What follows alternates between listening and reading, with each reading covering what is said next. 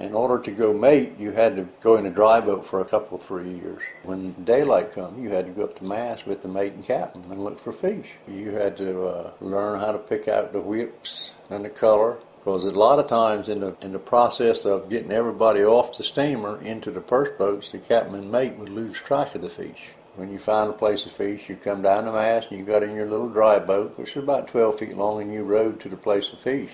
Instead of sitting down rowing, you stood up and rowed, facing the bow. That way you could see, and the first boats would come out and set on a place to fish, and you directed them to the fish by pointing at them with your oar.